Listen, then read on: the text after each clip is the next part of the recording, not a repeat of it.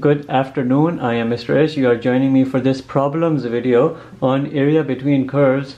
Directly prior to this video, we presented the concepts and the techniques for area between curves, an interesting and comprehensive topic found within the realm of integral calculus. And in this video, we're just looking at 3 quick problems. We're going to try to make this video to the point and concise, that is just to maintain our attention levels with this video. We have 2 general schemes which I've talked about in the previous video. When you're looking at area between curves, you can find curves which have a vertical or up and down orientation, in which case for the area between those curves, you're looking at a top boundary and a lower boundary curve and the difference of the two and integrating it across. In another scenario, you see right and left oriented curves where the region is such that you have a right side and a left side curve, and then you integrate it as such. In this video, where and when appropriate, based on the graphing that will come into play for that specific problem, we will decide whether we will use this route or this route. Either route is easy and there should be no complexity involved with the type of questions that we will look at. They will be good questions and they will be interesting.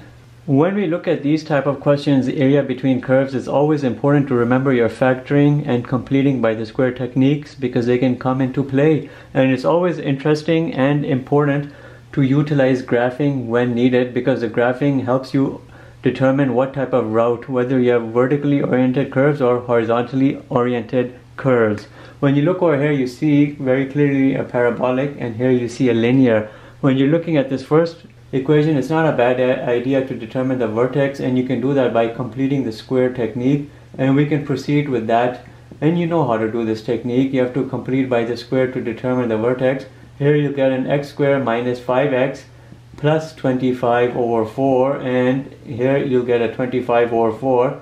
All of this equaling to 0. You'll have a minus into x minus 5 over 2 whole square plus 25 over 4. So the vertex here is clearly h comma k. You have 5 over 2 comma 25 over 4, and it's a good idea to graph it because it helps you orient what you're dealing with. If you were to just plug x in place of 0, you would get a y value of a 0, so you know this curve will go to the origin for sure. It has a vertex of 5 over 2 comma 25 over 4. We can just do a rough orientation here, and we know there's a minus here, so it's a parabola pointing downwards. You have a y equals x going in this direction, which always goes to the origin. So the area between the curves is bounded by these 2 functions, and this is exactly what we're looking at.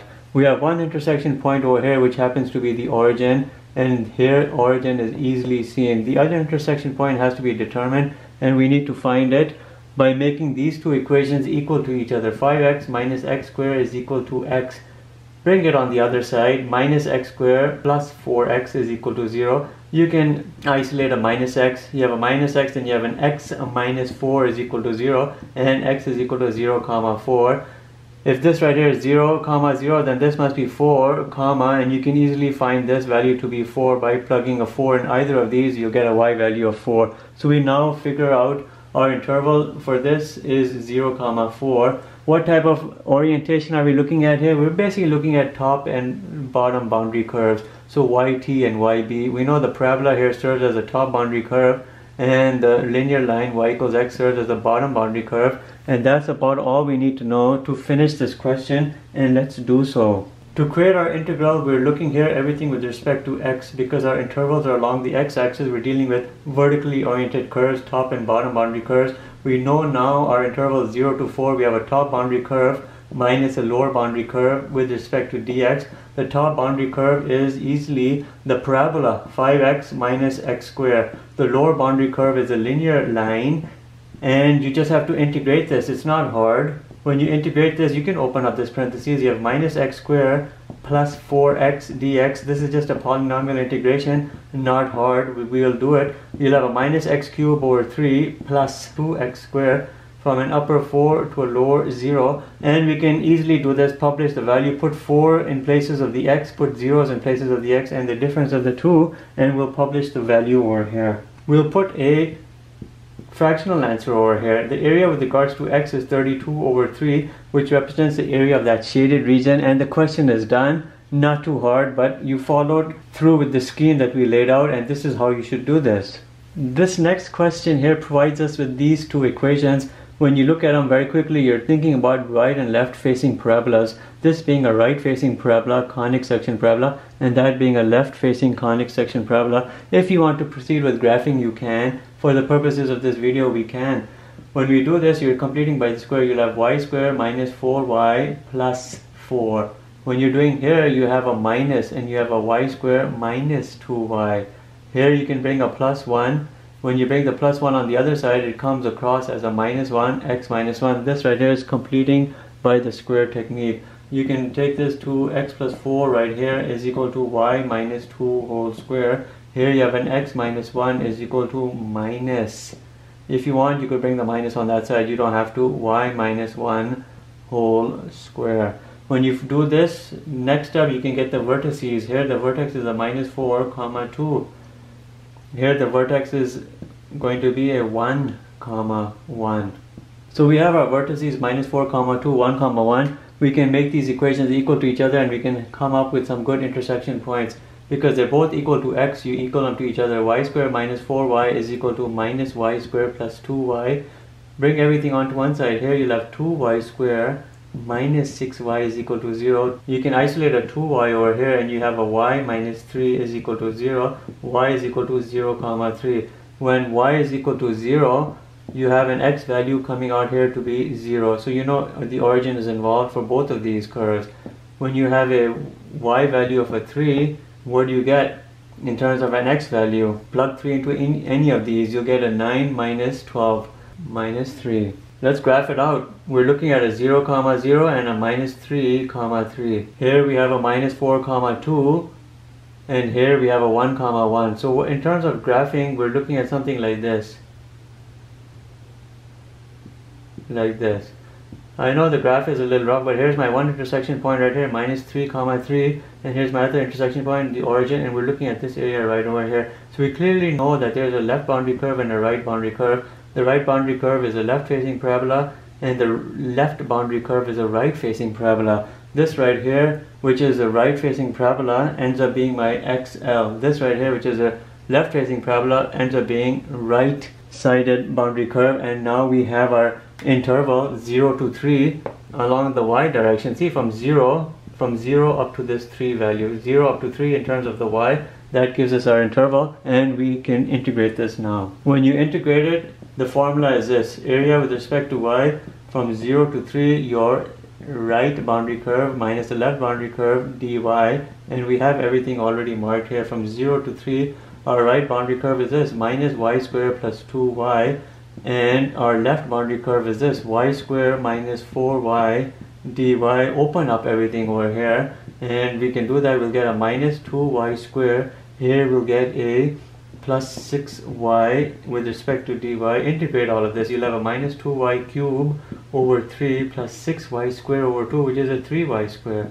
From an upper limit 3 to a lower limit 0. When you put 3 in the first area, you're going to get a minus 54 over 3. Minus 18. From the second term, you're getting a 27. When you add these up, you get a 9. 9 represents the area of that shaded portion which is found between both of these horizontally oriented parabolas, and the answer is good. We'll end this video with this last question, but we'll do this question in two different ways, because one will end up being a shortcut way, which we'll show you at the second point, and the longer way we'll show you initially. You know you're looking at trigonometric functions and the interval has been provided. It's good to start out here with a good graph. You know, cosine starts from a 0 comma 1 in terms of this interval. We have a pi over 4 and we have a pi over 2.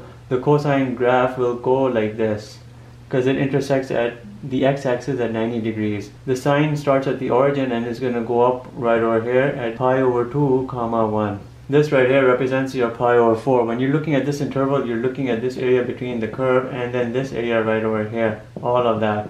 So you have two different intervals which come into play, from 0 to pi over 4 and then pi over 4 to pi over 2. And in each instance, you have the curves which flip. Here's a top boundary curve because you have vertically oriented curves here. So you're looking at this scheme. Here's a top boundary curve and a lower boundary curve. From the interval 0 to pi over 4, the cosine x ends up being the top boundary curve and the sine x is the lower boundary curve dx. And here you know you're looking at everything with regards to x. Then you have to add these intervals. Then from pi over 4 Remember, I'm showing you the longer way. We'll do the shorter way next. From this interval pi over 4, 45 to 90, the sine x is a upper boundary curve and cosine x is the lower boundary curve and dx. Easy integration over here. Cosine x becomes a sine x. Sine x is a minus cosine x, but that minus hits with that minus, you get a plus cosine x. Here from pi over 4 and 0 plus sine x gives you a minus cosine x, and this minus cosine x gives you a positive sine x, but in the presence of that minus it stays a minus sine x. From upper pi over 2 to pi over 4. I'm going to do a little change over here. I'm going to isolate the minus and I'm going to bring the minus out here, and these will become positives. It's no different than what was already there. Now the definite integration part can be a little tricky, so you can make a silly mistake over there. In each instance of these x's, you have to put the upper and the lower limit and the difference. In the first part, you're looking at sine 45 minus sine 0, and you know sine 45 is root 2 over 2 minus sine 0, plus cosine 45 is a root 2 over 2 minus cosine 0 is a 1, minus. Here cosine 90 is a 0, and cosine 45 is a root 2 over 2, and we have this parentheses sticking out, which is going to be impacted by the minus. Sine 90 is a 1, sine 45 is a root 2 over 2. This is what I was alluding to. You can make a silly mistake over here. From this first part, you get a root 2 over 2. Here you get a root 2 over 2 minus 1. This is the area where you can make a mistake. Here minus and minus root 2 over 2 is a plus root 2 over 2. This minus and that 1, positive 1 is a minus 1. This minus and this minus root 2 over 2 is a plus root 2 over 2. When you combine all of this, you have 4 root 2's over 2, which is 4 root 2 over 2 minus 2. This is really a 2 root 2 minus 2, and you can present a decimal answer, or this right here can be your actual answer, 2 root 2 minus 2. Well, let's present a decimal answer. Our area is 0.828. Represent the combined total area of the shaded portion. Now this was a long way of doing it. Let's show you the very quick and easy way of doing the same question. The quick easy way of this would have been to recognize that what you seem to have over here is a line of symmetry bounded on both the right and the left side by equally shaded portions, something like a even function. You're really looking from a 0 to pi over 4, then pi over 4 to pi over 2. What you could really have done was either calculate this interval only or calculate this interval only, and each instance multiplied by 2 rather than looking at the combined total. And you could just do everything here from 0 to pi over 4 and multiply everything by 2, because everything seems to be symmetric around this x equals pi over 4 symmetry line, and that's what you could have done. So looking only in this portion from 0 to pi over 4, the top boundary curve was cosine x and the lower boundary curve was just sine x dx, and this times 2 covers everything else, and you could have just gone with this and you would be right. Cosine x would be sine x minus sine x, here would become a plus cosine x, from an upper pi over 4 to 0, and each instance you do the upper lower limit and the difference of the two. Sine pi over 4 is a root 2 over 2 minus sine 0, plus cosine pi over 4 is a root 2 over 2 minus cosine of 0, which is a 1. Open up all of this, you'll have a 2 times a root 2 over 2 plus root 2 over 2 minus 1.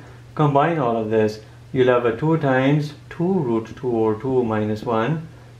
You can open this up, you'll have 2 root 2 minus 2, and that's exactly where we're headed. And the answer very clearly is 0.828, because this is the expression we got right in the preceding part where we looked at the combined cumulative effect of everything. Here we just did everything in terms of just half of it, and we multiplied by 2 to cover the entire interval. And this right here is probably the way to do it. Less confusion, less mess, and less chance to make a mistake. And that's it for this video with regard to some practice problems for area between curves.